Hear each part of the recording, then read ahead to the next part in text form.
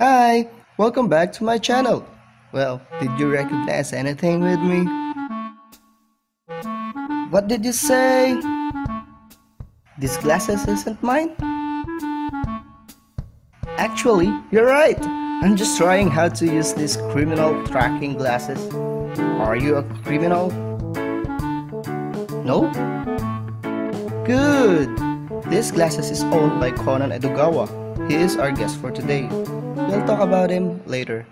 First, I would like to shout out to Edgar Tayoto, Elijah Sildo, Jaira Soteco, Andrea Dampitan, Shakespeare Gaming, and Jasper Kiel Maglake for your good and encouraging feedbacks in my videos. Your comments are important to me. For our other viewers out there, if you also want to give feedback about our videos or you just want me to shout out your name in my next video, please do not hesitate to leave a comment down below. Again, your comments are important to me. Please complete watching our videos up to its end. I always add some activities and setworks at the end part of my videos to help you master the lesson that we are discussing. I will mention and congratulate those who were able to finish the video and get a passing score in our setworks. Just comment the score that you'll get in the comment box down below. Well, in our previous lesson, we learned about proper pronunciation of words. If you failed to watch our video about it, I put its link in the description box below. I also include to that video an automated high-frequency sight words where all you need to do is listen to how the word is properly pronounced, then you read the word. As easy as that. So I encourage you to watch that video if you still haven't seen it yet. Anyway, before we proceed to our lesson for today, please like this video as your support to my channel, share this video to your friends, share the happiness, subscribe, and hit the notification bell for you to be always updated to new lessons that I will upload here in my channel. For starters, let's have a spelling. I want you now to get a pen and paper. I'll give you 20 seconds to prepare yourself.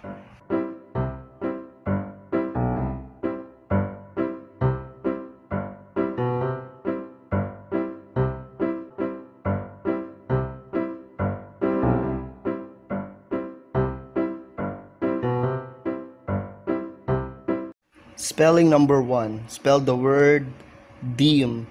Deem means regard or consider in a specified way. Just like our example here, the mutants deemed that the answer to end their long suffering is to not hide anymore. Spelling number 2. Spell the word crowd. Crowd means a large number of people gathered together, typically in a disorganized or unruly way. Our example here are the audience who are watching Eat Bulaga. They are a huge crowd. They are all enjoying watching the Philippines' longest running noontime show.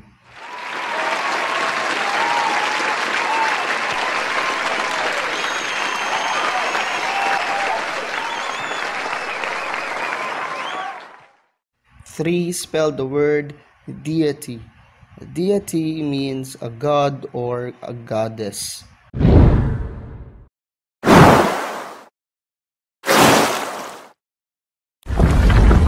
Example is Aphrodite. She is also known as Venus, who is the deity of beauty of ancient Greece. Spelling number 4, spell the word petite. Petite means small, little, or small boned. Our example here are the top 10 petite anime girls, list made by Yata Misaki, posted on aminoapps.com. According to him, the top 1 petite anime girl is Ilyaville von Einsburn from the anime series Fate. And then finally, number 5, spell fatigue. Fatigue means extreme tiredness. Here are our examples. All of them are feeling sleepy due to their fatigue from work. Now, let's check your work. Here's the answer key for our spelling.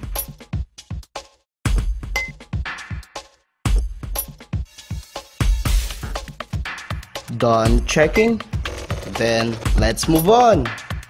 Now let's talk about our guest Conan Edogawa. Conan is the child version of Shinichi Kudo and Shinichi is Ran Mori's boyfriend. Ran is the daughter of Kogoro Mori, who's a detective and took care of Conan when Ran brought him home one day. Conan helps Kogoro Mori in solving crimes by showing him in front of the people as he conceals himself. He does it like this. First, Conan uses his stun gun wristwatch on Mori, then let him sit on a chair. Everybody thought that Mori is awake, just closes his eyes during the investigation. But the truth is, he dozes on the chair. What's really happening is, Conan is the one who is speaking using his voice-changing bow tie, and people hear it like Mori is the one who is talking because of the button speaker that Conan put on him.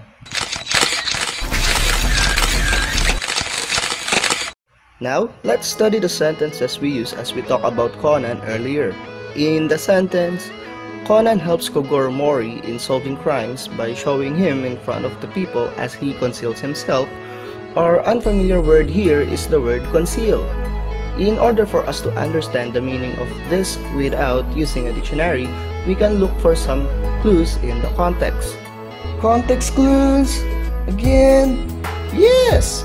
We studied context clues in our lesson number 5, but that lesson only tackles on how to determine the meaning of compound words in a sentence using context clues. If you failed to watch our video about it, I put its link in the description box below. Now, let us continue with our discussion. What are we going to do to determine the meaning of the word conceal in this sentence? What we need to do here is to study the sentence and look if there's any synonym or antonym of the word conceal in the sentence. In order for us to figure out if an unfamiliar word is a synonym or an antonym of a familiar word in the sentence, we can look for context clues that restate ideas or depict opposite situations. In this sentence, the words showing him in front of the people describes that Conan hides himself as he shows Kogoro Mori in front of the people. So this means that the word conceal is an antonym of the word show, and that conceal simply means to be kept from sight or to hide. Wait! Synonyms? Antonyms? Yes! We already discussed synonyms and antonyms in our lesson number 4. If you failed to watch our video about it, I also put its link in the description box below. What we're discussing today is about how we can determine the meaning of an unfamiliar word using synonyms and antonyms as our context clues. Anyway, let's proceed with our discussion. In our second sentence, everybody thought that Mori is awake, just closes his eyes during the investigation, but the truth is, he dozes on the chair. Our unfamiliar word here is the word doze. This time, we can look for signal words such as but or however, which signifies that an unfamiliar word means the opposite of another word in the sentence.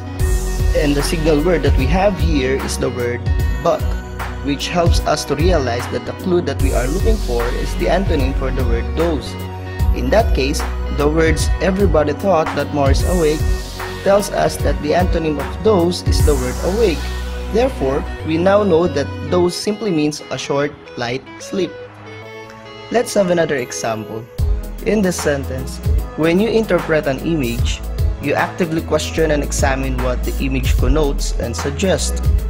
Take note that sometimes a text gives a synonym of the unknown word to signal the meaning of the unfamiliar word.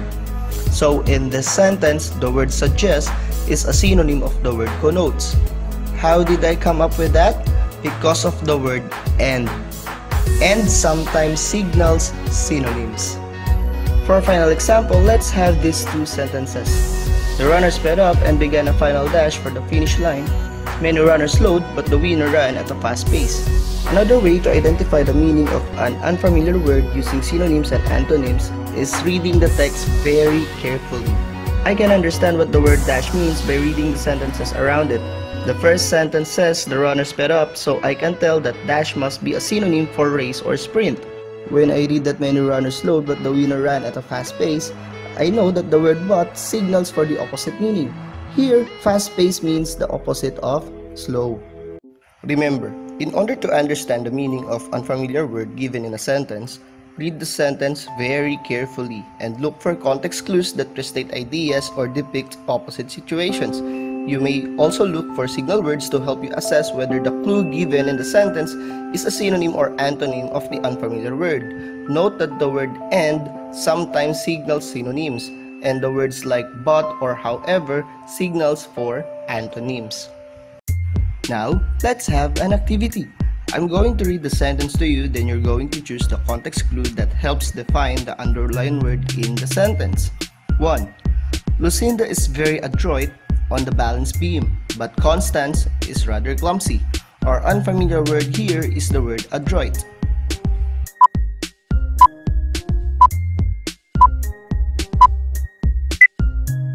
If your answer is clumsy, then you are correct.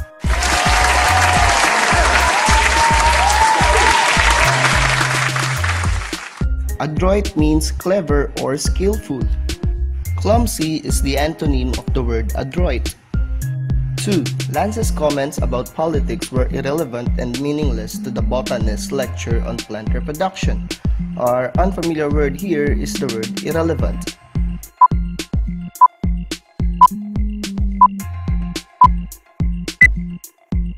If your answer is meaningless, then you are correct.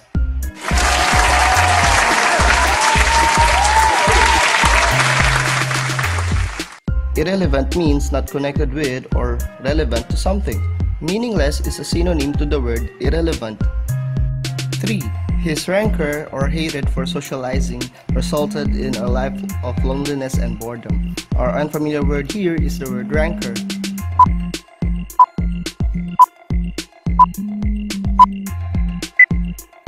If you say that the context clue in this sentence is hatred, then you are correct.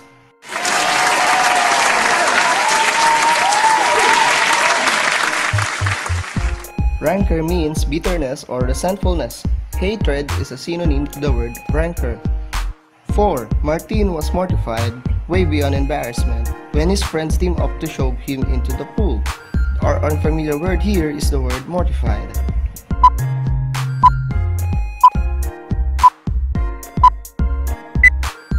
If your answer is embarrassment, then you are correct.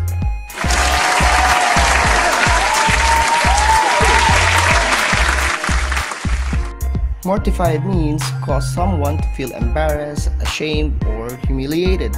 Embarrassment is a synonym to the word mortified. And then finally, number 5. The philosophy teacher presents the students with several conundrums or riddles to solve. Our unfamiliar word here is the word conundrums.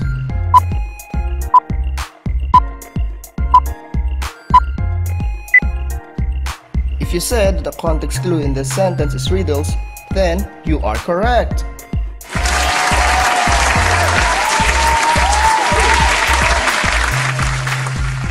Conundrum is a question asked for amusement, typically one with a pun in its answer, just like a riddle. Riddles is a synonym to the word conundrums. Now, let's see if you really learned from our today's lesson. Let's have a seat work. I believe you already have a pen and paper with you, so I'll give you 2 to 3 minutes to do this. If the time is not enough for you, you may pause this video as you answer the questions. For your today's seat work, you're going to read the sentence very carefully. Then write the context clue that give the meaning of the underlined word.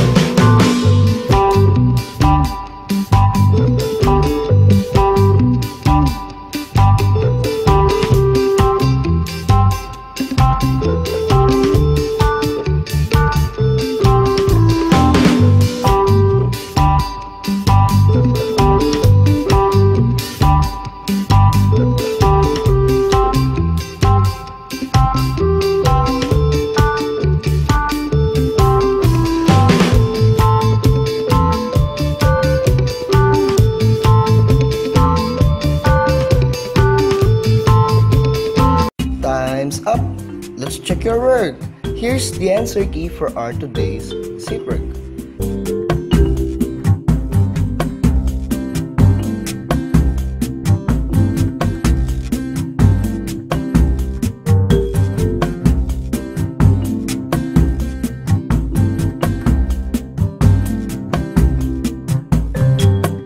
Here are the definition of the underlined words for additional information.